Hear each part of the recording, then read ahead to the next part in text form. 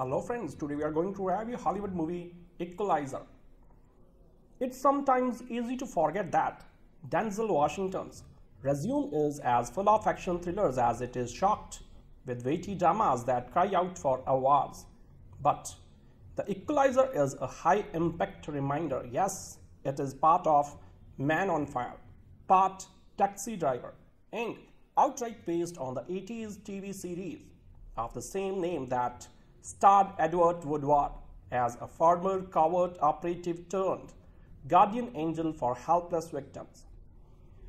If The Equalizer lacks gravitas, it is fairly sturdy as far as pure entertainment goes, and the actor takes his stealth vigilante as seriously as he does his Oscar-nominated performance in Flight or Malcolm X.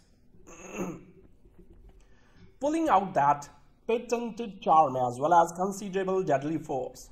Unlike many of those ARP-card careers in The Expendables, Denzel, at the ripe age of 59, is still dependable as a man who gets the job done when the meanies run amok and who still draws a crowd at theaters when he does so. The Equalizer is especially noteworthy since it pairs Washington again with Antoine Fuqua, the director behind his Oscar-winning role in 2001's Training Day. Don't expect any.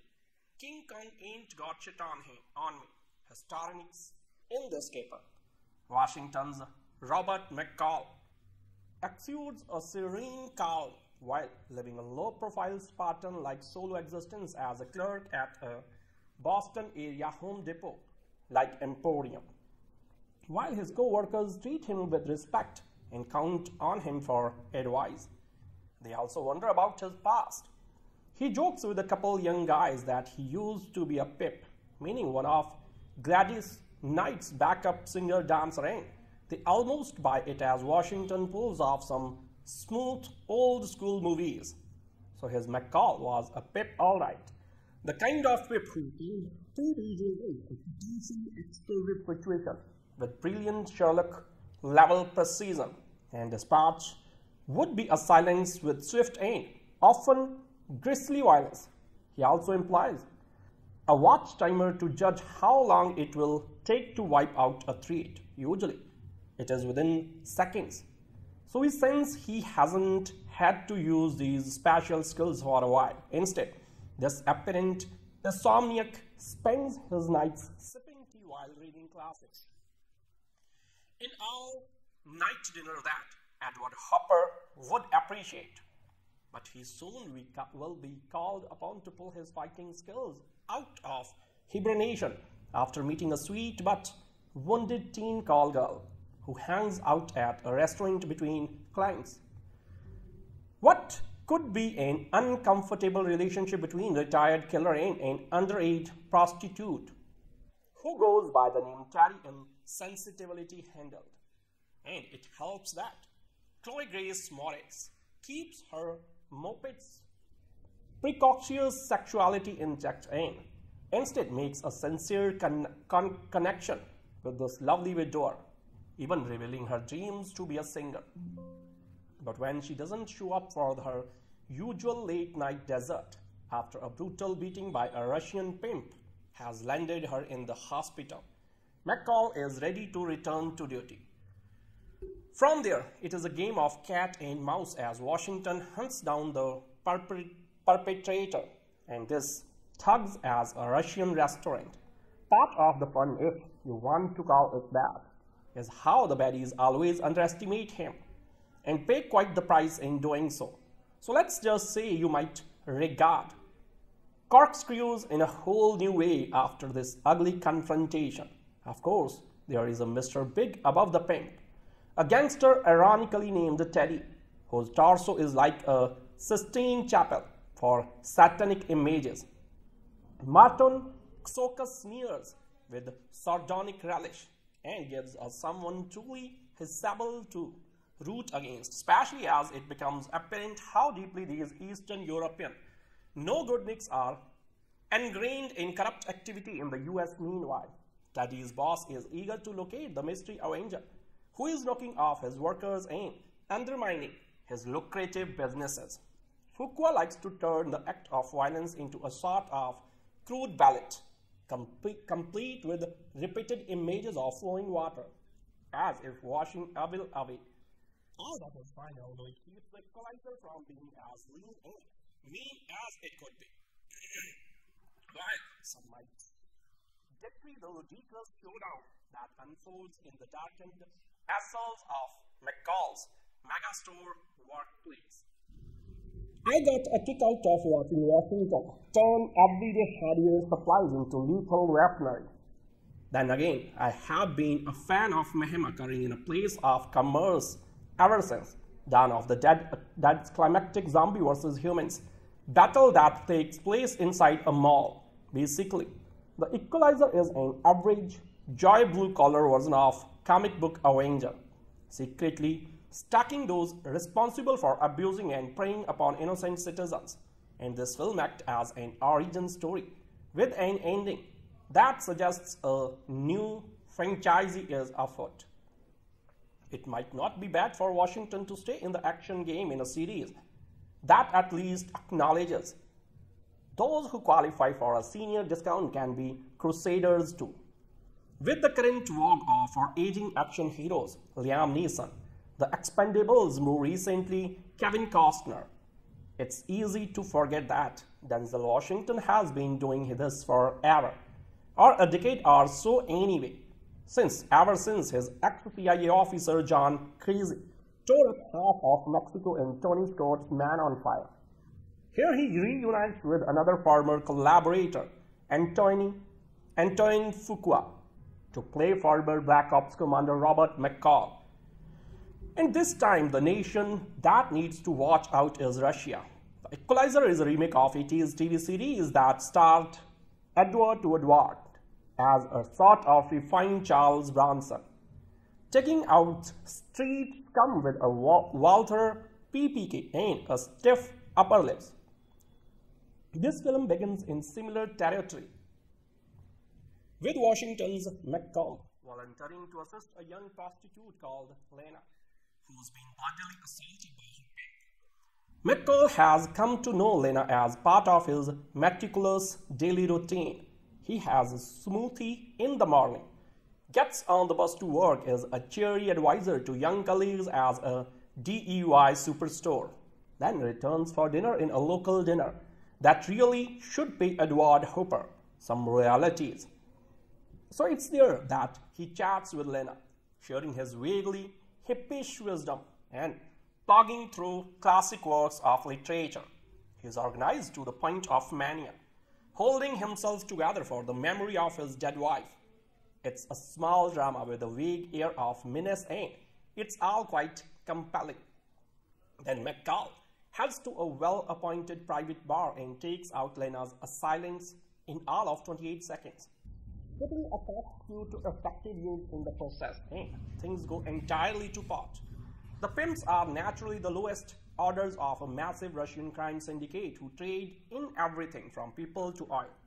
The organization is headed by a man called Pushkin, who sends his enforcer, Teddy, to tie things up. Soon enough, dozens of people are being blown up, shot dead, and having their testicles shoved in their mouths. There are two problems with this turn of events. Firstly, there is the desensitization to violence. Chestnut as Teddy starts popping people with even ever more lurid brutality. Secondly, there is the even older chestnut of how the audience suspends disbelief as the toughest killer east of the Danube get laced by a man who can remember the moon landings. Fortunately for Fuqua, this ain't just any old 59-year-old. Denzel is so cool, so made of pure nails, he can make even the most preposterous action scene feel thrilling. But Denzel's strength is also his weakness. He is so convincing at being tougher than everyone else that we never get that end of the second act moment where it looks as if everything is lost. Instead, he just takes a quick trip to a country house. As McCall returns refreshed to single-handedly overturn an oligopoly. A film that had started by engaging with issues of aging and loss has forgotten such petty concerns entirely. Maybe they will be remembered again when McCall returns for a sequel, which this film is obviously quite determined to set up. Loosely adapting the popular television series The Equalizer, reunites star Denzel Washington with the Training Day director Antoine Fuqua.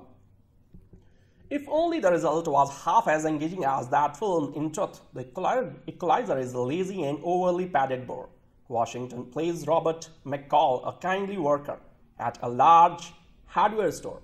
He supports and encourages his co-workers. He dedicates himself to helping customers suffering from insomnia. He spends the middle of the night reading classic literature in a 24-hour dinner. It is there that he meets and befriends Alina, an aspiring singer trapped into a sex worker career by the Russian mafia. When Alina is badly beaten by her handler, McCall attempts to intervene, and a spiraling series of violent confrontations reveal that he was not always the mild-mannered retail worker he always claimed to be.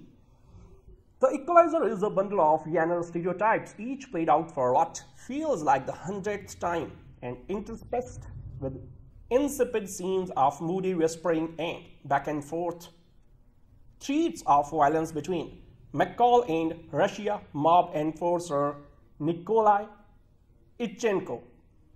It is not a film entirely without appeal. Plenty of viewers will relax enthusiastically into its formulaic blend of fist fights, shootouts, and gory misuse of hardware equipment. But it is a crushing disappointment. Both Washington and Fuqua have done much better in the past with similar material. Washington in particular simply remains one of the much better and more technically progressive men on fire.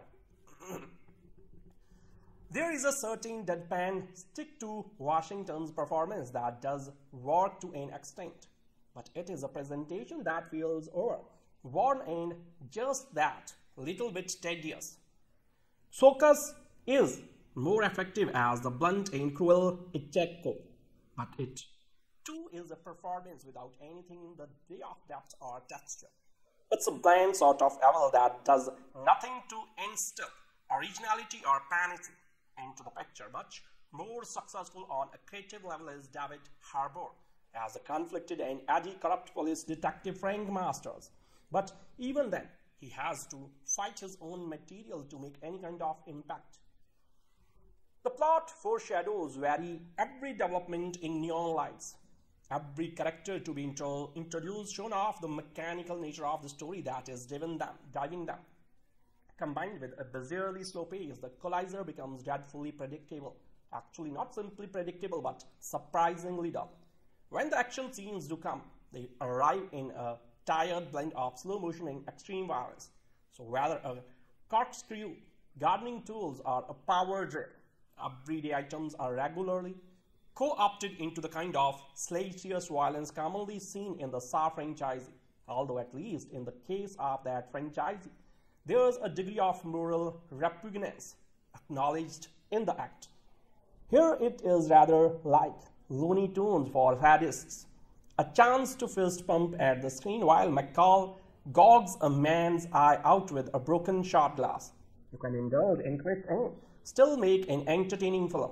You can find inventive angles in the action choreography, or you can up the quality of the performances or some other means of shining up and polishing old formulas. The Equalizer fails to do any of these things. It simply goes through the motions for a passive crowd and provides lowest common denominators, thrills for an audience that simply doesn't care what's on screen as long as it keeps punching things. Retired secret agent Robert McCall helps innocents who are in trouble. When a young prostitute is beaten up, McCall kills her pimp and starts a war with the Russian mafia faction. The premise of the 1985-89 TV series The Equalizer was less important than the star casting, and this big screen reboot kindly substitutes Denzel Washington's brand of quite controlled middle-aged cool for the late Edward Woodward. Washington's McCall holds down a job in a home supplies depot in Boston and spends his nights reading great works of literature in a dinner copied from an Edward Hooper painting until he spots an injustice being done in the neighborhood and turns into a deadly, calculating action man. The plot is nothing special, with a hook that feels like an idealized version of Taxi Driver and a regulation procession of tattooed Russian mob guys and snarling corrupt cops, effortlessly outclassed by the hero.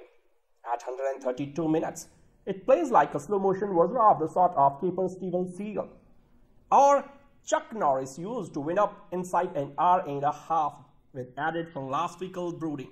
Director Antoine Fuqua, calming down after the ridiculous Olympus has fallen, plays up the calm, slightly stiff, and more smug presence. Even the action scenes are steadily paced and a trifle pompous. When McCall takes the regulation slow walk away from a spectacular explosion he has caused, it draws attention to the fact that this hero ambles everywhere at a golfer's pace, even in race against time heroics. Chloe Grace Moretz does something with a conventional touch with a hard part in Marton. Csokas seats as the hero's ex-Spetsnaz doppelganger. But this is all Denzel's show. After Man on Fire, this sort of professional venture isn't much of a stretch, but Washington is never less than watchable, and his intensity suggests that the script isn't interested in providing. So there is a pleasant, low-tech aspect to McCall's vigilantism, with household and garden tools used to fashion death traps. Though he is so omnicompetent that there is seldom any suspense unless innocents are dragged in as hostages, whereupon Washington moderates his stare to suggest he is partially ticked off. Denzel Washington balances the scale of justice and challenges Liam Neeson for a slice of the middle-aged action hero pie in The Equalizer, the ultra-violent update of the 1985-89 CBS drama series that featured Edward Woodward as a former government agent turned pro bono avenging angel. But in making the leap from small screen to large and from pre-Gullenia, New York to post-recession Boston, director Antoine Fuqua and writer Richard Wenk have also traded the series' elemental underdog appeal for a taking that pits Washington against a surfeit of central casting, Russian gangsters and corrupt Beantown cops. Ponderously overlong and not even half as much fun as it should have been, The Equalizer still gets a lot of mileage out of Washington's unassailable star presence, which should translate to solid if not spectacular returns upon the Pec's Sept 26 release. Although he shares a character name and skill set with his TV predecessor, Washington's Robert McCall is otherwise, literally and figuratively, an equalizer of a different color, a childless widower who takes public transit and maintains his anonymity by working as a sales associate at a Home Depot type style superstore. So in an old flourish that at times makes Fuqua's film feel like a cross between Deathwish and Reading Rainbow, this McCall is also a passionate bookworm who spends his long, lonely nights leafing through Hemingway and Cervantes in one of those retro backlot dinners where everybody knows your name, especially Terry, the gold-hearted Russian hooker with recording artist dreams who makes small talk with McCall whenever she isn't being roughed up by their thuggish pimp. So when a battered Terry ends up in the hospital clinging to life, something long dormant in McCall begins to stir. Though by this point we are already more than 30 minutes into The Equalizer, an overly generous assumption of how long the audience for this kind of movie is willing to wait for the ass-whooping to begin.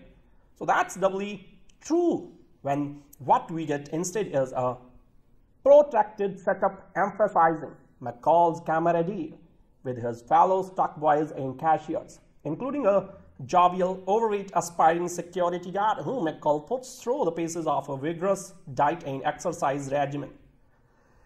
The helpful tips about good, clean living abound. But when the retributive violence finally kicks in, it does so with a brutal, sickening thud. The scene in which McCall dispenses with a half-dozen Russian heavies in under 20 seconds establishes the character's handiness with ordinary household objects. But it also sets a skull-crushing, eye-gogging ant that the movie can never hope to top, though it certainly tries. McCall has done a lot of things in his life he isn't proud of, he explains in one of the film's quieter moments. But to judge by the evidence on screen, he still takes a certain pleasure in watching his victims gasp their last blood-choked breaths, which Fuqua likewise lingers on for maximum unpleasantness. As the body count rises, fleeting details of McCall's past begin to emerge. Then reinforcement arrives in the form of Teddy, right-hand hitman to elaborately tattooed Moscow oligarchic Vladimir Pushkin, who doesn't take kindly to the ruptures McCall has caused in his international criminal pipeline. Csokas is a fine actor with a purring, privately amused voice that sounds a touch like James Mason's, but he is visibly bored playing as an innocent assassin with ice in his veins and vodka on his breath. And because Teddy seems to have a bottomless supply of devoted minions at his disposal, the longer the Equalizer stays on screen, the more it comes to resemble some endless game of post-perestroika whack-a-mole. Fuqua and Wenk envision Boston as such an irredeemable pit of corruption that they don't even bother to give McCall one of those honest cop antagonists who sympathizes with our vigilante hero, but still wants him to play by the rules. The closest they come in the all-mobbed up officers' masters who agrees to help McCall, but only after the latter gently persuades him with a combination of garden hose and carbon monoxide. What keeps the film watchable through is Washington, arguably the last of the classical movie stars who manages to bring almost every role he plays extinctingly to life.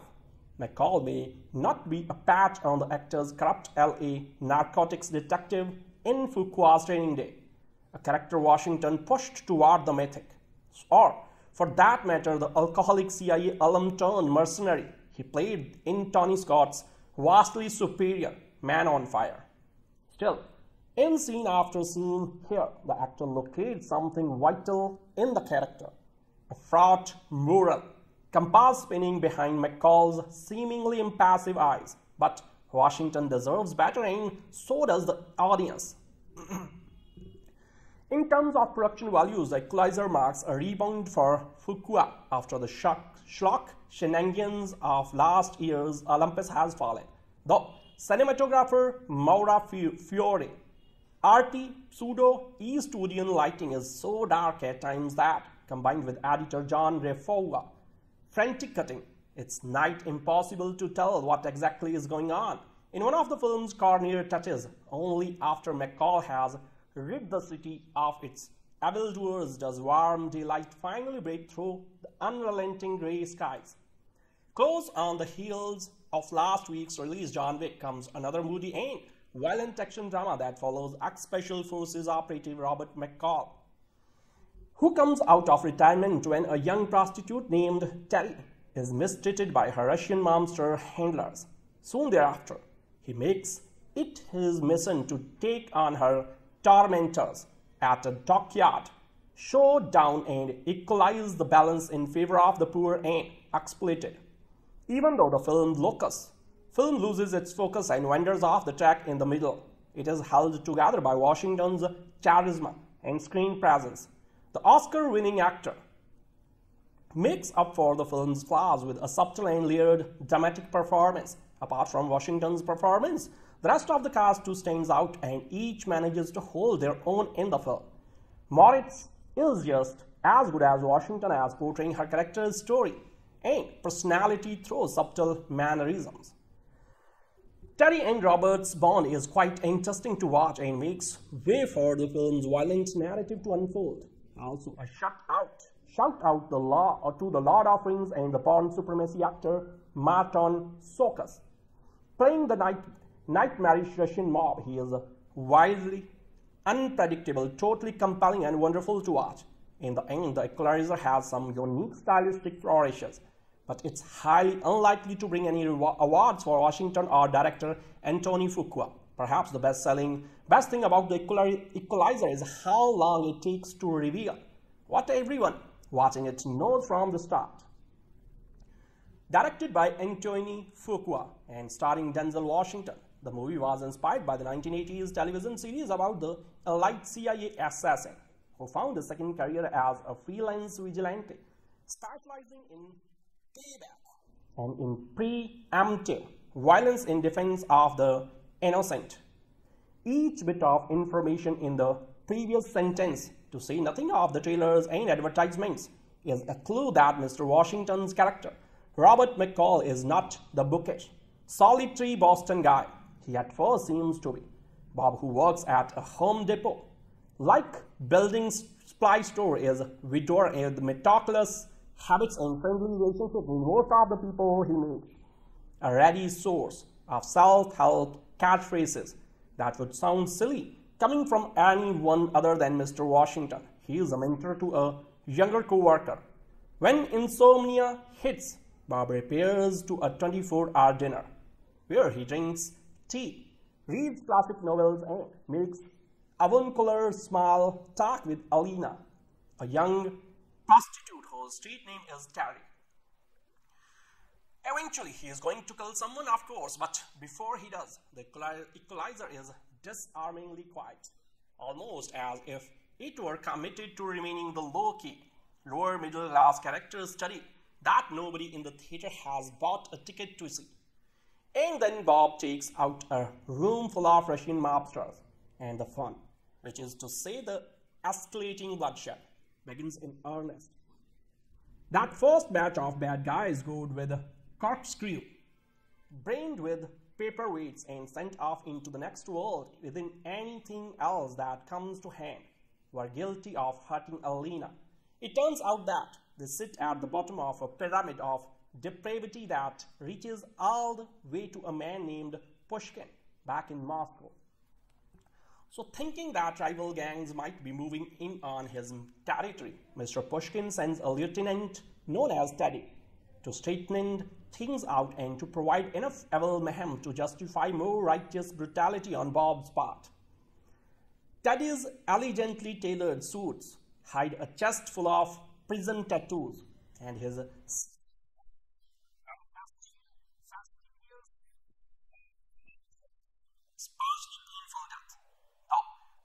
of the genre dictate that once he shows up, painful death is pretty much all the Equalizer has on its mind. Alina, the innocent, vulnerable pretext for all the killing, pretty much disappears, though one of her colleagues takes a turn in the victim role. Violence against women is handled discreetly, but the men stomp, stab, shoot, and dungeon are one another with showy abandon and an almost erotic intensity. Bob, it might not be his real name, is chastity, and his motives are pure, though in his past he might have done some of the usual vaguely allude to terrible things. He distinctly licensed both his extreme brutality and our enjoyment of it. We can persuade ourselves that we are watching the spectacle of enacted justice rather than the sentimentalization of a homicidal psychopath.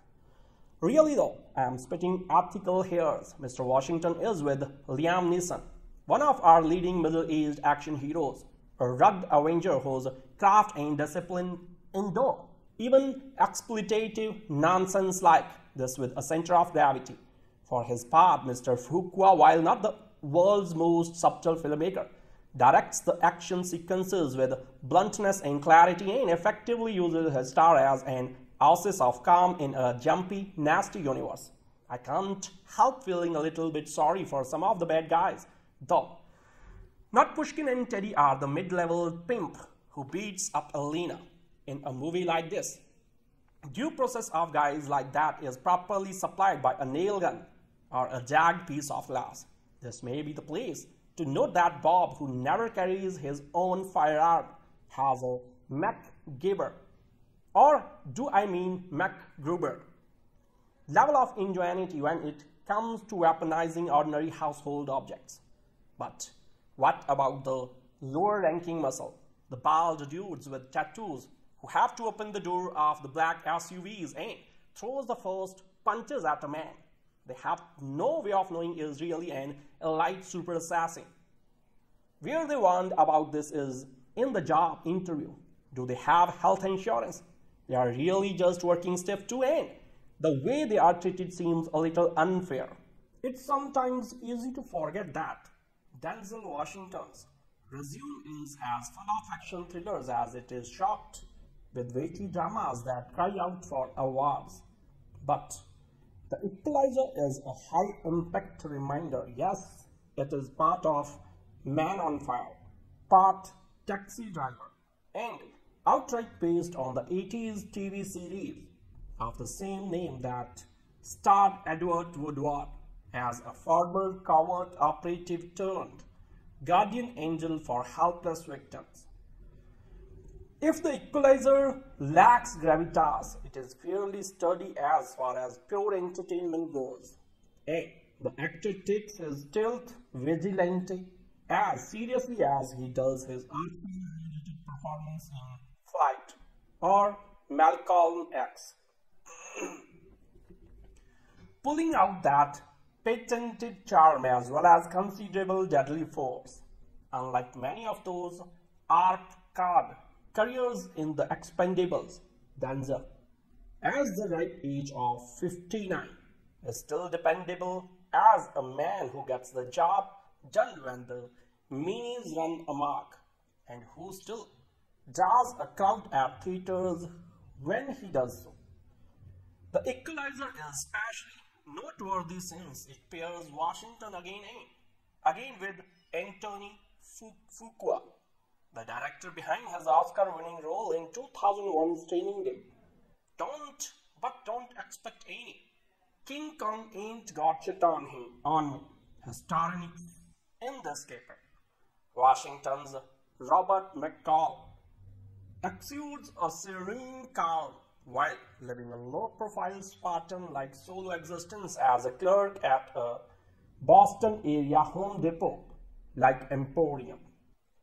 While his co-workers treat him with respect and count on him for advice, they also wonder about his past. He jokes with a couple young guys that he used to be a pip, meaning one of Gladys Knight's backup singer dancer, and they almost buy it as Washington pulls off some smooth old-school movies. So his McCall was a pip alright, the kind of pip who can pre-visualize a potentially explosive situation with brilliant Sherlock-level precision, and the spark would be a silence with swift and often grisly violence. He also implies a watch timer to judge how long it will take to wipe out a threat. Usually, it is within seconds. So we sense he hasn't had to use these special skills for a while. Instead, this apparent insomniac spends his nights sipping tea while reading classics. In our night dinner that Edward Hopper would appreciate, but he soon will be called upon to pull his fighting skills out of hibernation after meeting a sweet but wounded teen call girl who plays with him between climbs. What could be an uncomfortable relationship between a retired killer and an underage prostitute who goes by the name Terry in Sensitivity Handled. And it helps that Chloe Grace Moretz keeps her Muppets precocious sexuality in check and instead makes a sincere connection with this lovely widower, even revealing her dreams to be a singer. But when she doesn't show up for her usual late-night dessert after a brutal beating by a Russian pimp has landed her in the hospital, McCall is ready to return to duty. From there, it is a game of cat and mouse as Washington hunts down the perpetrator, and this thugs as a Russian restaurant. Part of the fun, if you want to call it that, is how the baddies always underestimate him and pay quite the price in doing so. So let's just say you might regard corkscrews in a whole new way after this ugly confrontation. Of course, there is a Mr. Big above the pimp, a gangster ironically named Teddy, whose torso is like a Sistine Chapel for satanic images. Marton Csokas sneers with sardonic relish and gives us someone truly hissable to root against, especially as it becomes apparent how deeply these Eastern European no-goodniks are ingrained in corrupt activity in the US. Meanwhile, Teddy's boss is eager to locate the mystery Avenger, who is knocking off his workers and undermining his lucrative businesses. Fuqua likes to turn the act of violence into a sort of crude ballet, complete with repeated images of flowing water, as if washing evil away. All that is fine, although it keeps the Equalizer from being as lean and mean as it could be. While some might decree the ludicrous showdown that unfolds in the darkened assaults of McCall's megastore workplace, I got a kick out of watching Washington turn everyday hardware supplies into lethal weaponry. Then again, I have been a fan of mayhem occurring in a place of commerce ever since Dawn of the Dead's climactic zombie versus humans battle that takes place inside a mall. Basically, the Equalizer is an average, joy blue-collar version of comic book Avenger, secretly stalking those responsible for abusing and preying upon innocent citizens. And this film acts as an origin story with an ending that suggests a new franchise is afoot. It might not be bad for Washington to stay in the action game in a series that at least acknowledges those who qualify for a senior discount can be crusaders too. With the current vogue for aging action heroes, Liam Neeson, The Expendables, more recently Kevin Costner, it's easy to forget that Denzel Washington has been doing this forever, or a decade or so anyway, ever since his ex-CIA officer John Crazy tore up half of Mexico in Tony Scott's Man on Fire. Here he reunites with another former collaborator, Antoine Fuqua, to play former Black Ops Commander Robert McCall. And this time, the nation that needs to watch out is Russia. The Equalizer is a remake of ET's TV series that starred Edward Woodward as a sort of refined Charles Bronson, taking out street scum with a Walther PPK and a stiff upper lips. This film begins in similar territory, with Washington's McCall volunteering to assist a young prostitute called Lena, who's been bloodily assaulted by her pimp. McCall has come to know Lena as part of his meticulous daily routine. He has a smoothie in the morning, gets on the bus to work, is a cheery advisor to young colleagues as a DEY superstore, then returns for dinner in a local dinner that really should pay Edward Hooper some royalties. So it's there that he chats with Lena, sharing his vaguely hippish wisdom and pogging through classic works of literature. He is organized to the point of mania, holding himself together for the memory of his dead wife. It's a small drama with a vague air of menace and it's all quite compelling. Then McCall heads to a well-appointed private bar and takes out Lena's assailants in all of 28 seconds, putting a corkscrew to effective use in the process, and things go entirely to pot. The pimps are naturally the lowest orders of a massive Russian crime syndicate who trade in everything from people to oil. The organization is headed by a man called Pushkin, who sends his enforcer, Teddy, to tie things up soon enough. Dozens of people are being blown up, shot dead, and having their testicles shoved in their mouths. There are two problems with this turn of events.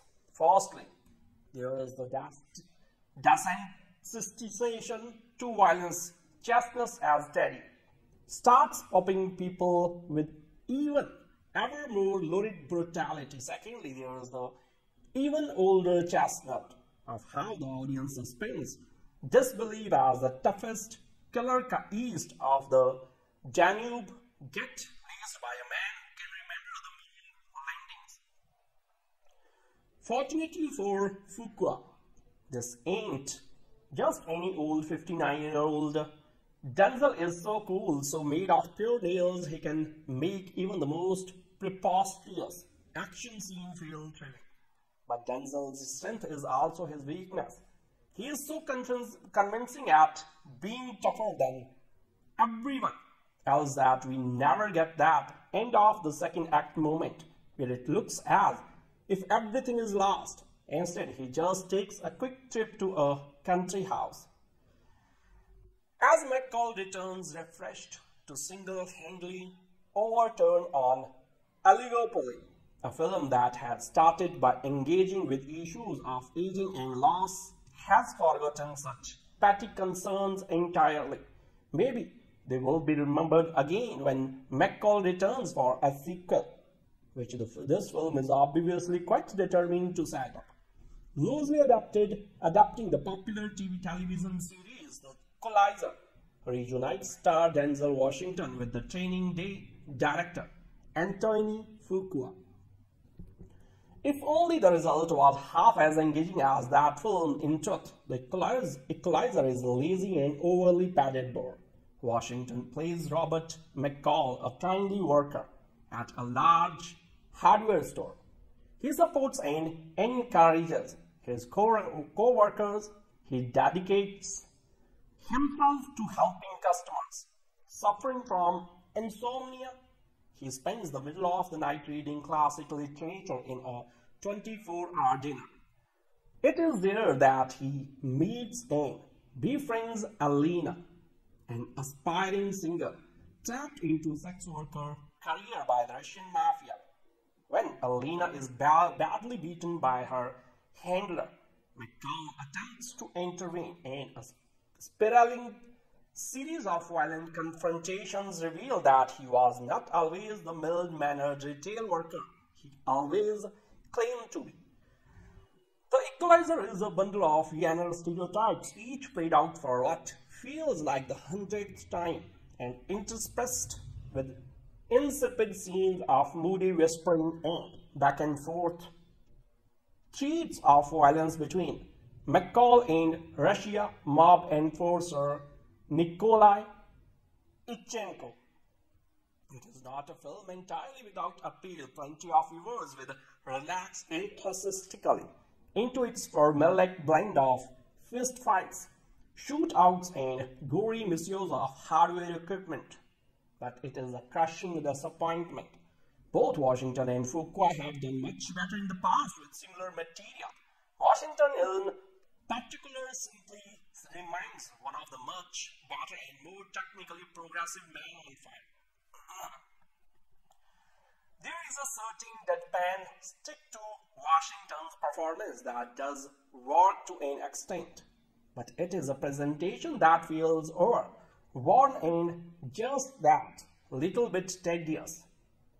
Csokas is more effective as the blunt and cruel Icheko, but it too is a performance without anything in the way of depth or texture.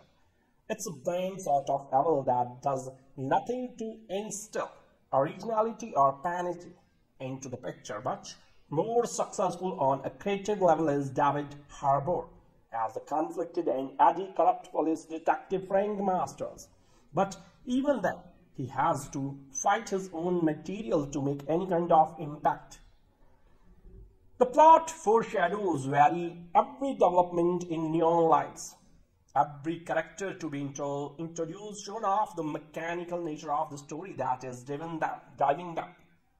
Combined with a bizarrely slow pace, the Equalizer becomes dreadfully predictable. Actually, not simply predictable, but surprisingly dull. When the action scenes do come, they arrive in a tired blend of slow motion and extreme violence. So whether a corkscrew, gardening tools, or a power drill, everyday items are regularly co-opted into the kind of salacious violence commonly seen in the Saw franchise. Although at least in the case of that franchise, there is a degree of moral repugnance acknowledged in the act. Here it is rather like Looney Tunes for sadists, a chance to fist pump at the screen while McCall gouges a man's eye out with a broken shot glass. You can indulge in glitch and still make an entertaining film. You can find inventive angles in the action choreography, or you can up the quality of the performances or some other means of shining up and polishing old formulas. The Equalizer fails to do any of these things. It simply goes through the motions for a passive crowd and provides lowest common denominators, thrills for an audience that simply doesn't care what's on screen as long as it keeps punching things. Retired secret agent Robert McCall helps innocents who are in trouble. When a young prostitute is beaten up, McCall kills her pimp and starts a war with the Russian mafia faction. The premise of the 1985-89 TV series Equalizer was less important than the star casting, and this big screen reboot calmly substitutes Denzel Washington's brand of quite controlled middle-aged cool for the late Edward Woodward. Washington's McCall holds down a job in a home supplies depot in Boston and spends his nights reading great works of literature in a dinner copied from an Edward Hopper painting until he spots an injustice being done in the neighborhood and turns into a deadly calculating action man. The plot is nothing special, with a hook that feels like an idealized version of Taxi Driver and a regulation procession of tattooed Russian mob guys and startling corrupt cops, effortlessly outclassed by the hero. At 132 minutes, it plays like a slow-motion version of the sort of Caper Steven Seagal or Chuck Norris used to wind up inside an hour and a half with added philosophical brooding. Director Antoine Fuqua, calming down after the ludicrous Olympus has fallen, plays up the star's slightly stiff, almost smug presence. Even the action scenes are steadily paced and a trifle pompous. When McCall takes the regulation slow walk away from a spectacular explosion he has caused, it draws attention to the fact that this hero ambles everywhere at a golfer's pace, even in race against time heroics. Chloe Grace Moretz does something with a conventional thought with a hard part, and Marton Csokas seats as the hero's ex-Spetsnaz doppelganger.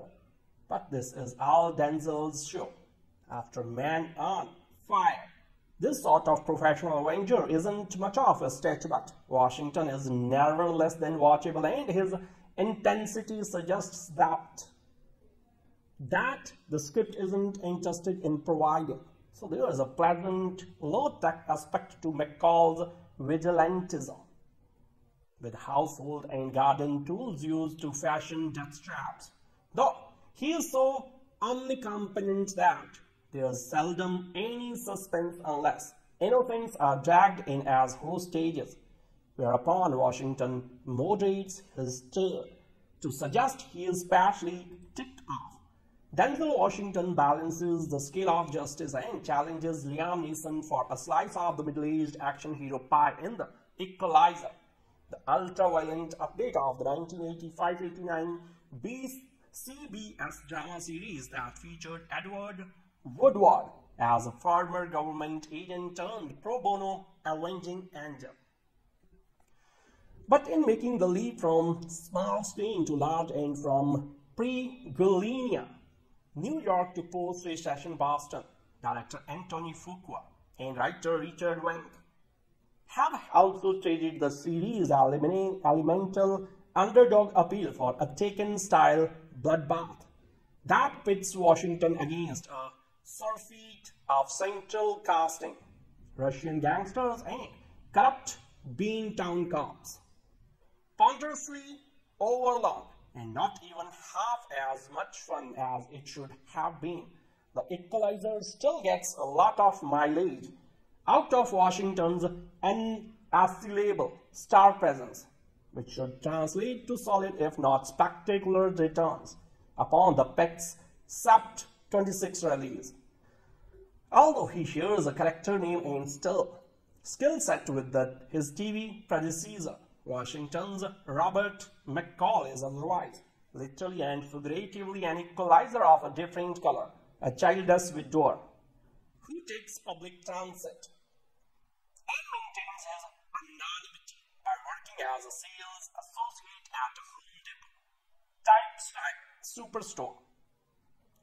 So in an old flourish that at times makes Fuqua's film feel like a cross between Deathwish and Reading Rainbow, this McCall is also a passionate bookworm who spends his long, lonely nights leafing through Hemingway and Cervantes in one of those retro backyard dinners where everybody knows your name, especially Terry, the gold-hearted Russian hooker with recording artist James, who makes small talk with McCall whenever she isn't being roughed up by her thuggish pimp. So when a battered Terry ends up in the hospital clinging to life, something long dormant in McCall begins to stir.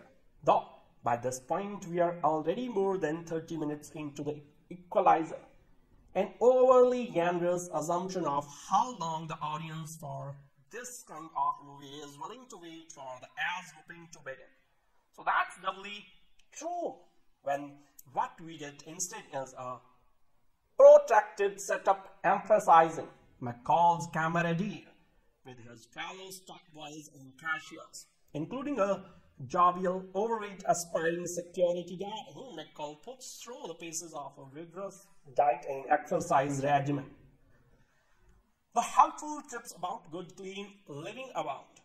But when the retributive violence finally kicks in, it does so with a brutal, sickening thud.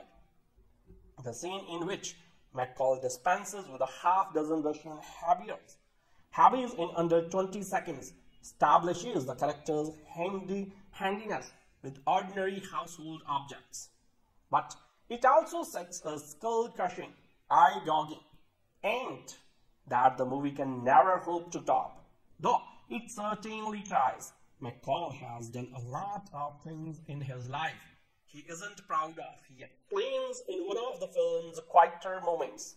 But to judge by the evidence on screen, he still takes a certain pleasure in watching his victims gasp their last blood-choked breaths, which Fuqua likewise lingers on for maximum unpleasantness. As the body count rises, fleeting details of McCall's past begin to emerge. Then reinforcement arrives in the form of Teddy, right-hand hitman to elaborately tattooed Moscow oligarch Vladimir Pushkin, who doesn't take kindly to the ruptures McCall has caused in his international criminal pipeline. Csokas is a fine actor with a purring, privately amused voice that sounds a touch like James Mason's, but he is visibly bored playing as an innocent assassin with ice in his veins and vodka on his breath. And because Teddy seems to have a bottomless supply of devoted millions at his disposal, the longer the Equalizer stays on screen, the more it comes to resemble some endless game of post-perestroika whack-a-mole. Fuqua and Wenk envision Boston as such an irredeemable pit of corruption that they don't even bother to call him to give McCall one of those honest cop antagonists who sympathizes with our vigilante hero, but still wants him to play by the rules. The closest they come in the all mobbed up officer Masters, who agrees to help McCall, but only after the latter gently persuades him with a combination of garden hose and carbon monoxide.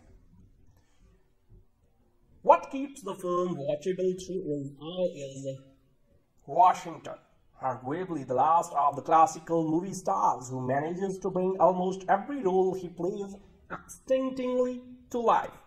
McCall may not be a pat on the actor's corrupt LA narcotics detective in Fuqua's training day, a character Washington pushed toward the mythic, or, for that matter, the alcoholic CIA alum turned mercenary he played in Tony Scott's vastly superior Man on Fire.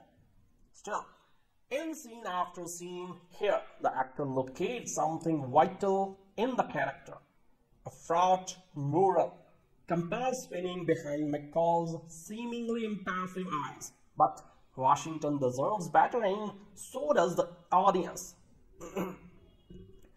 In terms of production values, the Equalizer marks a rebound for Fuqua after the shock shenanigans of last year's Olympus has fallen.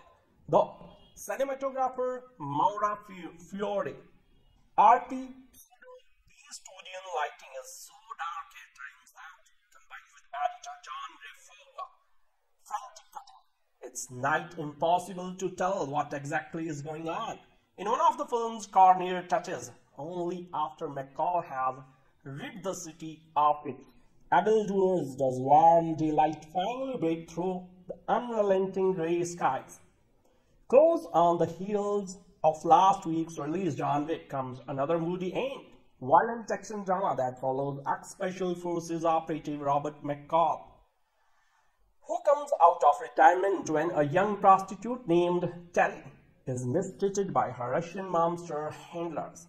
Soon thereafter, he makes it his mission to take on her tormentors at a dockyard showdown and equalize the balance in favor of the poor and exploited. Even though the film loses its focus and wanders off the track in the middle, it is held together by Washington's charisma and screen presence.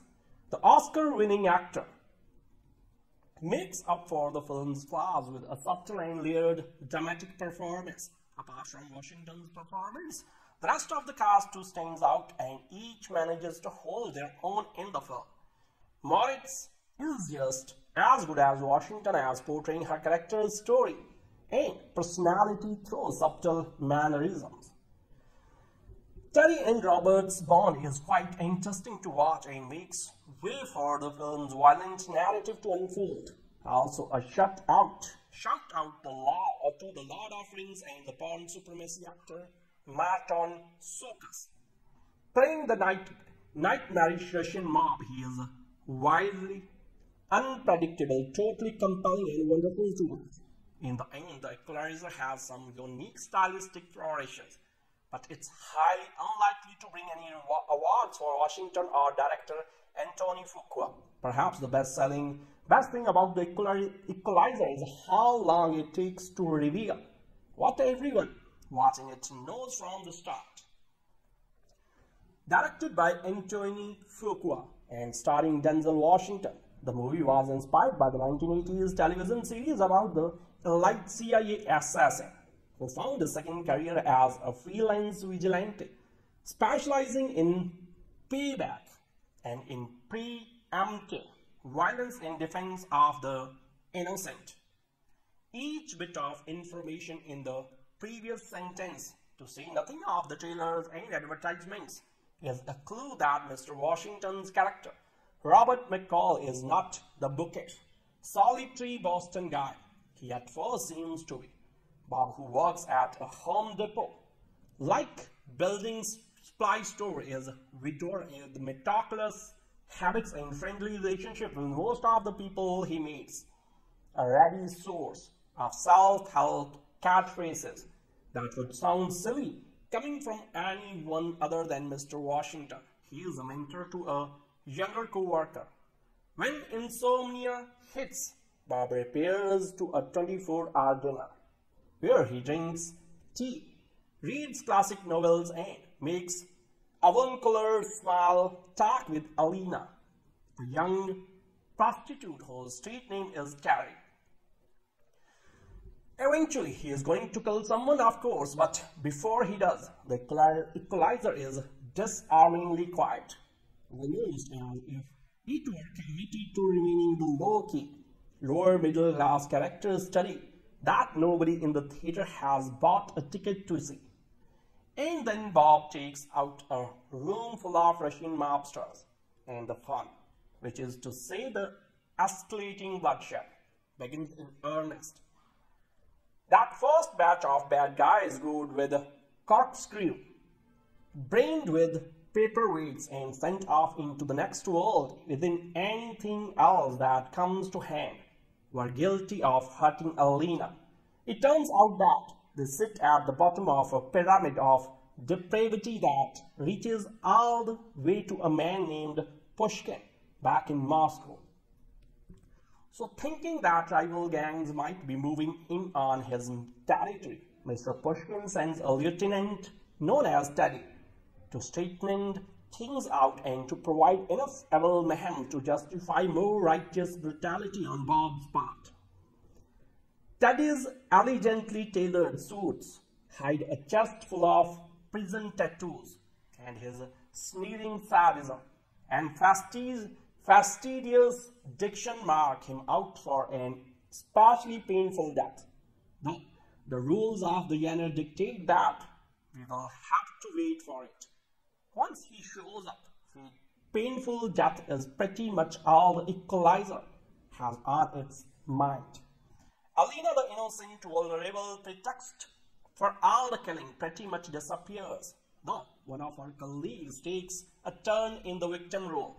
Violence against women is handled discreetly, but the men stomp, stab, shoot, and dungeon are one another with showy abandon and an almost erotic intensity. Bob, it might not be his real name, is chastity, and his motives are pure, though in his past he might have done some of the usual vaguely allude to terrible things. He distinctly licensed both his extreme brutality and our enjoyment of it. We can persuade ourselves that we are watching the spectacle of enacted justice rather than the sentimentalization of a homicidal psychopath. Really though, I am spitting ethical hairs. Mr. Washington is with Liam Neeson, one of our leading middle-aged action heroes, a rugged avenger whose craft and discipline endure even exploitative nonsense like this with a center of gravity. For his part, Mr. Fuqua, while not the world's most subtle filmmaker, directs the action sequences with bluntness and clarity and effectively uses his star as an oasis of calm in a jumpy, nasty universe. I can't help feeling a little bit sorry for some of the bad guys, though. Not Pushkin and Teddy are the mid-level pimp who beats up Alina. In a movie like this, due process of guys like that is properly supplied by the real or a jagged piece of glass. This may be the place to note that Bob, who never carries his own firearm, has a MacGyver, or do I mean MacGruber, level of ingenuity when it comes to weaponizing ordinary household objects.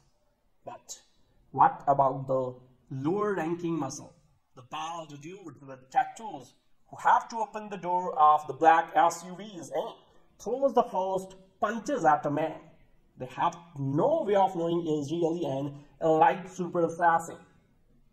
Where they warned about this is in the job interview. Do they have health insurance? They are really just working step 2A. The way they are treated seems a little unfair. It's sometimes easy to forget that Denzel Washington's resume is as full of action thrillers as it is shot, with weighty dramas that cry out for awards. But the Equalizer is a high-impact reminder. Yes, it is part of Man on Fire, part Taxi Driver, and outright based on the 80s TV series of the same name that starred Edward Woodward as a former covert operative turned guardian angel for helpless victims. If the Equalizer lacks gravitas, it is fairly sturdy as far as pure entertainment goes, and the actor takes his stealth vigilante as seriously as he does his Oscar-nominated performance in Flight or Malcolm X. Pulling out that patented charm as well as considerable deadly force. Unlike many of those ARP-card careers in the Expendables, Denzel, at the ripe age of 59, is still dependable as a man who gets the job done when the means run amok, and who still draws a crowd at theaters when he does so. The Equalizer is especially noteworthy since it pairs Washington again with Antoine Fuqua, the director behind his Oscar-winning role in 2001's Training Day. Don't expect any. King Kong ain't got shit on his starring in this caper. Washington's Robert McCall exudes a serene calm while living a low-profile Spartan-like solo existence as a clerk at a Boston area Home Depot like Emporium, while his co-workers treat him with respect and count on him for advice. They also wonder about his past. He jokes with a couple young guys that he used to be a pip, meaning one of Gladys Knight's backup singer-dancer, and they almost buy it as Washington pulls off some smooth old-school movies. So his McCall was a pip alright, the kind of pip who can pre-visualize a potentially explosive situation with brilliant Sherlock-level precision, and dispatch would be a silence with swift aim, often grisly violence.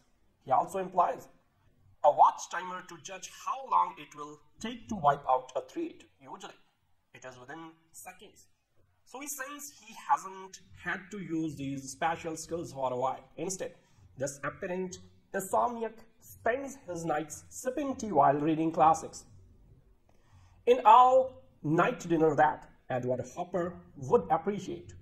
But he soon will be called upon to pull his fighting skills out of hibernation after meeting a sweet but wounded teen call girl who hangs out at a restaurant between clients.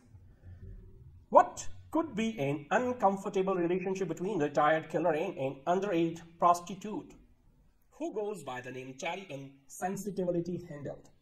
And it helps that Chloe Grace Moretz keeps her moped's precocious sexuality in check and instead makes a sincere connection with this lovely widower, even revealing her dreams to be a singer.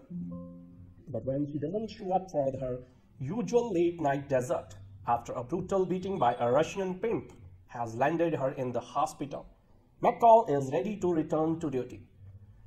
From there, it is a game of cat and mouse as Washington hunts down the perpetrator, and this thugs as a Russian restaurant. Part of the fun, if you want to call it that, is how the baddies always underestimate him and pay quite the price in doing so. So let's just say you might regard corkscrews in a whole new way after this ugly confrontation. Of course, there is a Mr. Big above the pink, a gangster ironically named Teddy, whose torso is like a Sistine Chapel for satanic images. Marton Csokas sneers with sardonic relish and gives us someone truly hissable to root against, especially as it becomes apparent how deeply these Eastern European no-good-nicks are ingrained in corrupt activity in the US. Meanwhile, Teddy's boss is eager to locate the mystery avenger, who is looking off his workers and undermining his lucrative businesses. Fuqua likes to turn the act of violence into a sort of crude ballet, complete with repeated images of flowing water, as if washing evil away. All that is fine, although it keeps the Equalizer from being as lean and mean as it could be.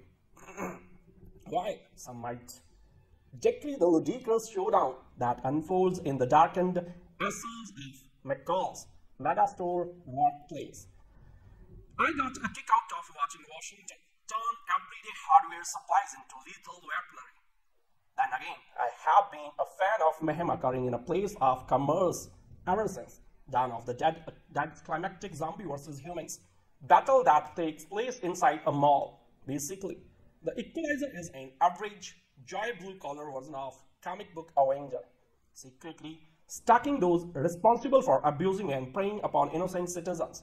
And this film acts as an origin story with an ending that suggests a new franchise is afoot. It might not be bad for Washington to stay in the action game in a series that at least acknowledges those who qualify for a senior discount can be crusaders too. With the current vogue for aging action heroes, Liam Neeson, the Expendables who recently Kevin Costner, it's easy to forget that Denzel Washington has been doing this forever, or a decade or so anyway, ever since his ex-CIA officer John Crazy tore up half of Mexico in Tony Scott's Man on Fire.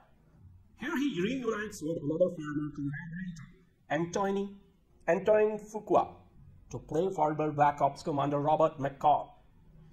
In this time, the new film that needs to come out is Russia.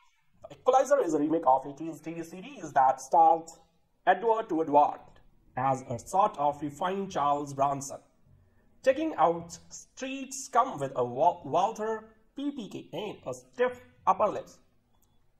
This film begins in similar territory, with Washington's McCall volunteering to assist a young prostitute called Lena, who's being bloodily assaulted by her pimp.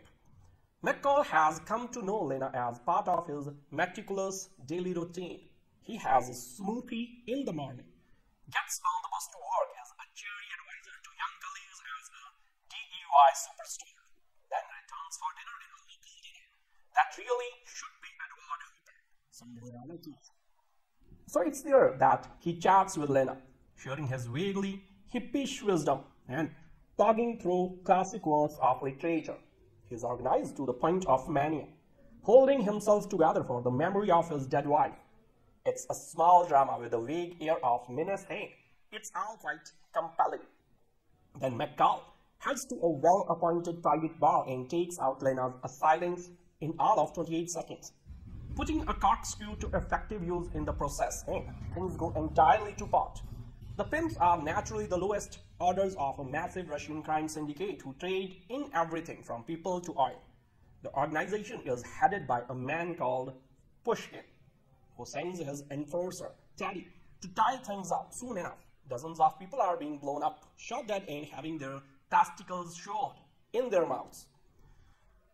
There are two problems with this turn of events. Firstly, there is the desensitization to violence. Chestnut as Teddy starts popping people with ever more lurid brutality. Secondly, there is the even older chestnut of how the audience suspends disbelief as the toughest killer east of the Danube get raised by a man who can remember the moon landings. Fortunately for Fuqua, this ain't just any old 59-year-old. Denzel is so cool, so made of pure nails, he can make even the most preposterous action scene feel cool. But Denzel's strength is also his weakness.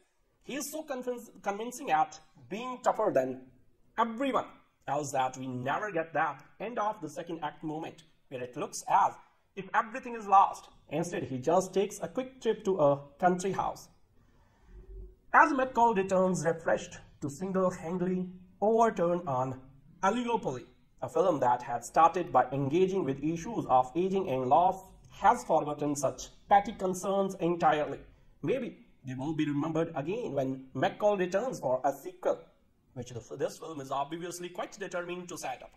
Loosely adapting the popular television series The Equalizer, reunites star Denzel Washington with the Training Day director Antoine Fuqua. If only the result was half as engaging as that film. In truth, The Equalizer is a lazy and overly padded bore. Washington plays Robert McCall, a kindly worker at a large hardware store. He supports and encourages his co-workers. He dedicates himself to helping customers suffering from insomnia. He spends the middle of the night reading classical literature in a 24-hour dinner. It is there that he meets and befriends Alina, an aspiring singer tapped into a sex worker career by the Russian mafia. When Alina is badly beaten by her handler, McCall attempts to intervene, and a spiraling series of violent confrontations reveal that he was not always the mild-mannered retail worker he always claimed to be. The Equalizer is a bundle of Vienna stereotypes, each played out for what feels like the 100th time, and interspersed with insipid scenes of moody whispering and back-and-forth threats of violence between McCall and Russia mob enforcer Nikolai Ichenko.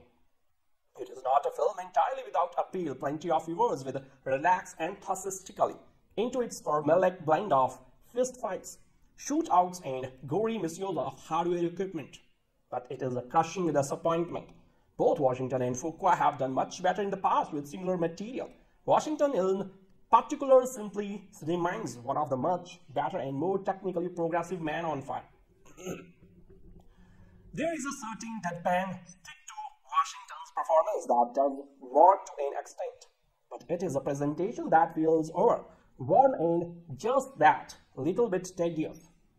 Csokas is more effective as the blunt and cruel Ichenko, but it too is a performance without anything in the way of depth or texture. It's a bland sort of evil that does nothing to instill originality or panity into the picture. Much more successful on a creative level is David Harbour as the conflicted and edgy corrupt police detective Frank Masters. But even then, he has to fight his own material to make any kind of impact. The plot foreshadows every development in neon lights. Every character to be introduced shown off the mechanical nature of the story that is driving them.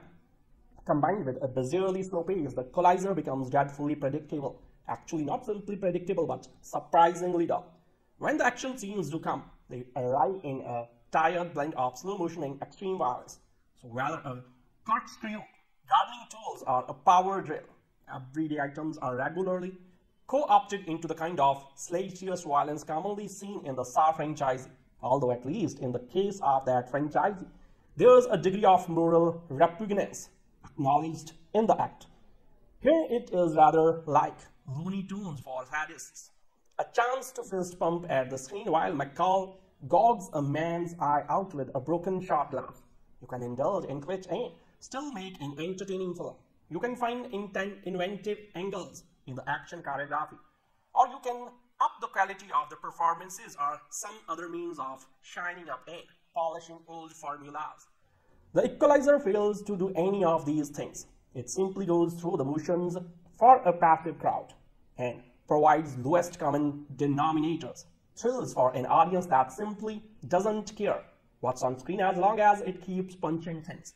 Retired secret agent Robert McCall helps innocents who are in trouble. When a young prostitute is beaten up, McCall kills her pimp and starts a war with the Russian mafia faction. The premise of the 1985-89 TV series The Equalizer was less important than the star casting, and this big-screen reboot calmly substitutes Denzel Washington's brand of quite controlled, middle-aged cool for the late Edward Woodward. Washington's McCall holds down a job in a home supplies depot in Boston and spends his nights reading great works of literature in a dinner copied from an Edward Hooper painting, until he spots an injustice being done in the neighborhood and turns into a deadly, calculating action man.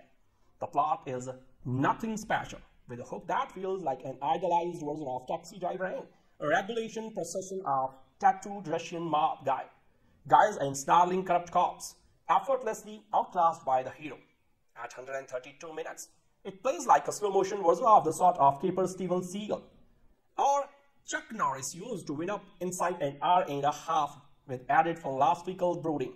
Director Antoine Fuqua, calming down after the ludicrous Olympus has fallen, plays up the stars slightly stiff, almost smug presence. Even the action scenes are steadily paced and a trifle pompous. When McCall takes the regulation slow walk away from a spectacular explosion he has caused, it draws attention to the fact that this hero ambles everywhere at a golfer's pace, even in race against time heroics. Chloe Grace Moretz does something with a conventional touch with a hard part, and Marton Csokas seats as the hero's ex-Spetsnaz doppelganger. But this is all Denzel's show. After Man on Fire, this sort of professional avenger isn't much of a stretch, but Washington is never less than watchable, and his intensity suggests that the script isn't interested in providing. So there is a pleasant, low-tech aspect to McCall's vigilantism, with household and garden tools used to fashion death traps. Though he is so omnipotent that there is seldom any suspense unless innocents are dragged in as hostages, whereupon Washington moderates his stare to suggest he is partially ticked off. Denzel Washington balances the scale of justice and challenges Liam Neeson for a slice of the middle-aged action hero pie in The Equalizer, the ultra-violent update of the 1985-89 CBS drama series that featured Edward Woodward as a former government agent turned pro bono avenging angel.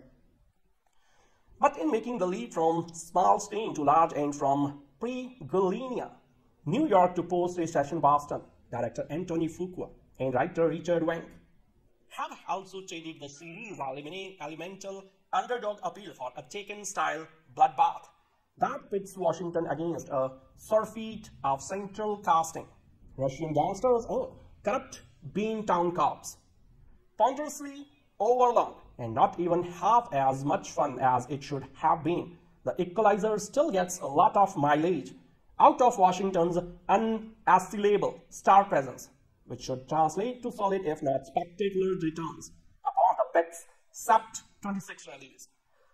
Although he shares a character name and skill set with his TV predecessor, Washington's Robert McCall is otherwise, literally and figuratively, an equalizer of a different color, a childless widower who takes public transit and maintains his anonymity by working as a sales associate at a Home Depot type superstore. So in an old flourish that at times makes Fuqua's film feel like a cross between Deathwish and Reading Rainbow, this McCall is also a passionate bookworm who spends his long, lonely nights leafing through Hemingway and Cervantes in one of those retro backlot dinners where everybody knows your name, especially Terry, the gold-hearted Russian hooker with recording artist dreams who makes small talk with McCall whenever she isn't being roughed up by her dear thuggish pimp. So when a battered Terry ends up in the hospital clinging to life, something long dormant in McCall begins to stir. Though by this point we are already more than 30 minutes into The Equalizer, an overly generous assumption of how long the audience for this kind of movie is willing to wait for the ass-whooping to begin. So that's doubly true when what we get instead is a protracted setup emphasizing McCall's camaraderie with his fellow stock boys and cashiers, including a jovial, overweight, aspiring security guard whom McCall puts through the paces of a vigorous diet and exercise regimen. The helpful tips about good, clean living abound. But when the retributive violence finally kicks in, it does so with a brutal, sickening thud. The scene in which McCall dispenses with a half-dozen Russian Habits in under 20 seconds establishes the character's handiness with ordinary household objects. But it also sets a skull-crushing, eye-gogging end that the movie can never hope to top. Though it certainly tries. McCall has done a lot of things in his life he isn't proud of, he explains in one of the film's quieter moments. But to judge by the evidence on screen, he still takes a certain pleasure in watching his victims gasp their last blood-choked breaths, which Fuqua likewise lingers on for maximum unpleasantness. As the body count rises, fleeting details of McCall's past begin to emerge.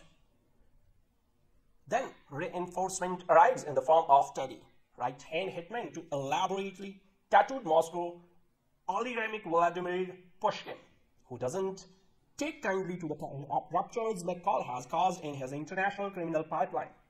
Csokas is a fine actor with a purring, privately amused voice that sounds a touch like James Mason's, but he is visibly bored playing as an innocent assassin with ice in his veins and vodka on his breath. And because Teddy seems to have a bottomless supply of devoted minions at his disposal, the longer the Equalizer stays on screen, the more it comes to resemble some endless game of post-perestroika whack-a-mole. Fuqua and Wenk envision Boston as such an irredeemable pit of corruption that they don't even bother to give McCall one of those honest cop antagonists who sympathizes with our vigilante hero, but still wants him to play by the rules. The closest they come in the all mobbed up officer masters, who agrees to help McCall, but only after the latter gently persuades him with a combination of garden hose and carbon monoxide. What keeps the film watchable through is Washington, arguably the last of the classical movie stars who manages to bring almost every role he plays extinctingly to life. McCall may not be a patch on the actor's corrupt LA narcotics detective in Fuqua's Training Day, a character Washington pushed toward the mythic, or, for that matter, the alcoholic CIA alum turned mercenary he played in Tony Scott's vastly superior Man on Fire. Still, in scene after scene here, the actor locates something vital in the character, a fraught moral compass spinning behind McCall's seemingly impassive eyes. But Washington deserves better, and so does the audience. In terms of production values, Equalizer marks a rebound for Fuqua after the schlock shenanigans of last year's Olympus has fallen. Though cinematographer Maura Fiore arty pseudo-Eastwoodian lighting is so dark at times that, combined with editor John Refola frantic cutting, it's nigh impossible to tell what exactly is going on. In one of the film's cornier touches, only after McCall has rid the city of its evildoers does warm daylight finally break through the unrelenting grey skies. Close on the heels of last week's release, John Wick, comes another moody and violent action drama that follows ex-Special Forces operative Robert McCall, who comes out of retirement when a young prostitute named Terry is mistreated by her Russian monster handlers. Soon thereafter, he makes it his mission to take on her tormentors at a dockyard, show down and equalize the balance in favor of the poor and exploited. Even though the film loses its focus and wanders off the track in the middle, it is held together by Washington's charisma and screen presence. The Oscar-winning actor makes up for the film's flaws with a subtle and layered dramatic performance. Apart from Washington's performance, the rest of the cast too stands out and each manages to hold their own in the film. Moritz is just as good as Washington as portraying her character's story and personality through subtle mannerisms. Terry and Robert's bond is quite interesting to watch and makes way for the film's violent narrative to unfold. Also, a shout out to the Lord of Rings and the porn supremacy actor Marton Csokas. Playing the nightmarish Russian mob, he is wildly unpredictable, totally compelling and wonderful to watch. In the end, the Equalizer has some unique stylistic flourishes, but it's highly unlikely to bring any awards for Washington or director Antoine Fuqua. Perhaps the best thing about the Equalizer is how long it takes to reveal what everyone watching it knows from the start. Directed by Antoine Fuqua and starring Denzel Washington, the movie was inspired by the 1980s television series about the elite CIA assassin who found a second career as a freelance vigilante, specializing in payback and in preemptive violence in defense of the innocent. Each bit of information in the previous sentence, to say nothing of the trailers and advertisements, is a clue that Mr. Washington's character, Robert McCall, is not the bookish, solitary Boston guy he at first seems to be. Bob, who works at a Home Depot, like building supply store, is the meticulous habits and friendly relationship with most of the people he meets. A ready source of self-help catchphrases that would sound silly coming from anyone other than Mr. Washington. He is a mentor to a younger co-worker. When insomnia hits, Bob repairs to a 24-hour dinner where he drinks tea, reads classic novels, and makes avuncular small talk with Alina, a young prostitute whose street name is Tally. Eventually, he is going to kill someone, of course, but before he does, the Equalizer is disarmingly quiet, almost as if it were committed to remaining the low-key, lower middle-class character study that nobody in the theater has bought a ticket to see. And then Bob takes out a room full of Russian mobsters, and the fun, which is to say the escalating bloodshed, begins in earnest. That first batch of bad guys goad with a corkscrew, brained with paperweights and sent off into the world and anything else that comes to him, were guilty of hurting Alina. It turns out that they sit at the bottom of a pyramid of depravity that reaches all the way to a man named Pushkin back in Moscow. So thinking that rival gangs might be moving in on his territory, Mr. Pushkin sends a lieutenant known as Teddy to straighten things out and to provide enough evil mayhem to justify more righteous brutality on Bob's part. Teddy's elegantly tailored suits hide a chest full of prison tattoos, and his sneering sadism and fastidious diction mark him out for an especially painful death. Though the rules of the genre dictate that we will have to wait for it. Once he shows up, the painful death is pretty much all the Equalizer has on its mind. Alina, the innocent, vulnerable pretext for all the killing, pretty much disappears, though one of her colleagues takes a turn in the victim role. Violence against women is handled discreetly, but the men stomp, stab, shoot, and dungeon are one another with showy abandon and an almost erotic intensity. Bob, it might not be his real name, is chastity, and his motives are pure, though in his past he might have done some of the usual vaguely allude to terrible things. He has since licensed both his extreme brutality and our enjoyment of it. We can persuade ourselves that we are watching the spectacle of enacted justice rather than the sentimentalization of a homicidal psychopath. Really though, I am spitting ethical hairs. Mr. Washington is with Liam Neeson, one of our leading middle-aged action heroes, a rugged avenger whose craft and discipline endure even exploitative nonsense like this with a center of gravity. For his part, Mr. Fuqua, while not the world's most subtle filmmaker, directs the action sequences with bluntness and clarity and effectively uses his star as an oasis of calm in a jumpy, nasty universe. I can't help feeling a little bit sorry for some of the bad guys, though. Not Pushkin and Teddy are the mid-level pimp who beats up Alina. In a movie like this, due process of guys like that is properly supplied by a nail gun or a jagged piece of glass. This may be the place to note that Bob, who never carries his own firearm, has a MacGyver, or do I mean MacGruber, level of ingenuity when it comes to weaponizing ordinary household objects. But what about the lower-ranking muscle, the bald dudes with tattoos who have to open the door of the black SUVs and throw the first punches at a man they have no way of knowing is really an elite super assassin? Where they warned about this is in the job interview. Do they have health insurance? They are really just working stiff to end. The way they are treated seems a little unfair.